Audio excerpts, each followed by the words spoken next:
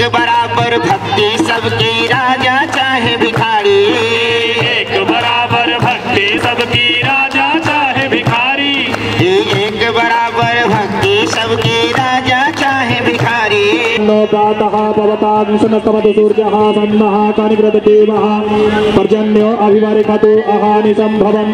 नमस्कार, मैं आर.के. जायसवाल और आप देख रहे हैं जनमत की पुकार न्यूज।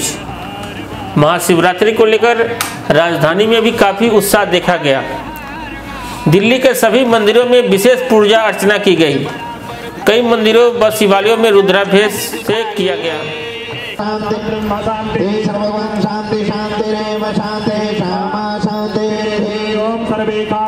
इसी दौरान महिंद्रा पार्क चौक स्थित रामलीला मैदान में भी मैत्री एजुकेशन सोसाइटी द्वारा आयोजित कार्यक्रम में सैकड़ों दंपतियों ने एक साथ रुद्राभिषेक किया।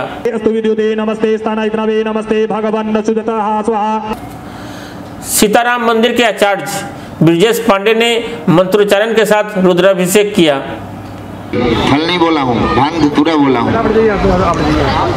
और इसके बाद जो है जोत जलाइए अपना। इस दौरान रामपुरा वार्ड के निगम पार्षद राजीव यादव ने भी भोले बाबा का आशीर्वाद लिया।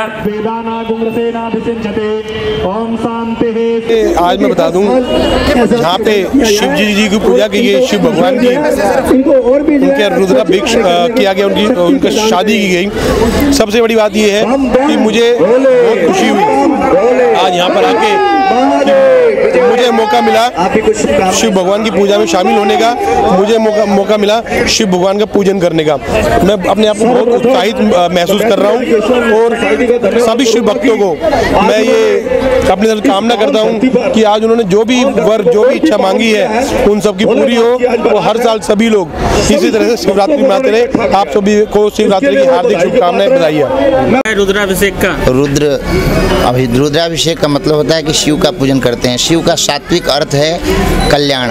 रुद्राभिषेक करने से चराचर जगत का कल्याण होता है, संक्रामक रोग नष्ट होते हैं, असाध्य कार्य साध्य होता है। देवाधिदेव महादेव का अभिषेक है जो हर कामनाओं को पूर्ण करने वाला है। और सर्वप्रथम जो भगवान शिव का देव दानव मानव अन्य हर वर्ग के लोग जो है हर वक्त भगवान शिव की पूजन किए, प्रार्थना किए, उसे अनंत फल प्राप्त हुआ। शिव का आराधना एक विश्व में सबसे बड़ा आराधना है।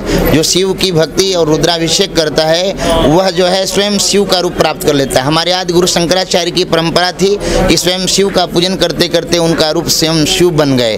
तो ऐसे भगवान रुद्राभिषेक करने पर भगवान शिव का आस्तोष अवघड़दानी प्रसन्न हो जाते हैं, क्योंकि कहा गया है कि जल के चढ़ाई यमलोक से उबार ले, चंदन चढ़ाई चक्रवर्ती कर देते हैं, धूप और दीप के दिखाए से सातों दीप दे देते हैं, हर हर कहे शिव हरत कलेश है, और गाल के बजाय से निहाल कर देते हैं। तो इन सब प्रकार की कामनाओं कुछ के साथ जो अगर शिव जी पे जल भी चढ़ा देता है आज कोई, क्योंकि कहा गया है कि शिव जी ये नहीं कहते कि हमें दूध से नहलाओ, दही से नहलाओ, घी से नहलाओ। अगर आपके पास पत्र पुष्प जल ही है, जल से भी अभिषेक कर देते हैं तो अनंत फल को प्राप्त होता है। इसलिए रुद्राभिषेक आज जो है भगवान शिव का सभी मुख फूला होता है, क्योंकि जब हम रुद्राभिषेक करते हैं तो भगवान शिव का चंडेश्वर रूप हो जाता है। और चंडेश्वर रूप होता है तो जितने देव दानव भूत प्रेत पिशाच कर्ण पिशाचनी जो भी इनकी गण है यक्षिणियाँ, सबका मुख खुल जाता है। और जब सबका मुख खुलता है तो हमारे को उनके मुख से जो है सभी प्रकार के आशीर्वाद जो है प्राप्त होता है और हमारा जो है अनंत कार्य होता है। इसलिए रुद्राभिषेक गन्ने के रस से करते हैं धन की प्राप्ति के लिए, दूध से करते हैं संतान की सौभाग्य की प्राप्ति के लिए, और शहद से करते हैं धन की बारिश के लिए, धन हमारे घर में प्राप्त हो। अगर किसी को असाध्य रोग लग गया है तो उसको कुश से जड़ से सरसों तेल से जो है शिव जी का अभिषेक करना चाहिए। निश्चय ही उसका जो है क्लेश और कष्ट दूर हो जाएगा, क्योंकि भगवान शिव ही एक ऐसा देवता है कि भावी मीट सके त्रिपुरारी। मनुष्य के जो भाग्य में नहीं होता है वह अगर देने की किसी को क्षमता है तो भगवान शिव देवाधिदेव महादेव का है।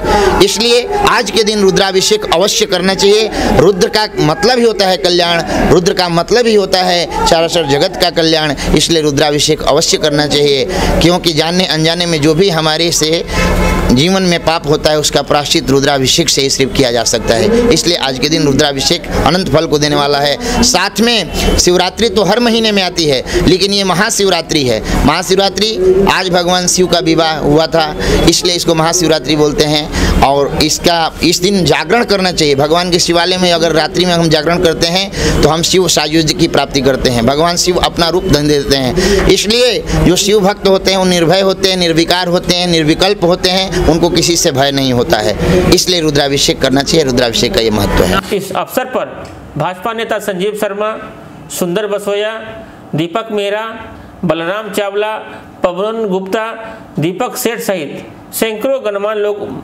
उपस्थित थे।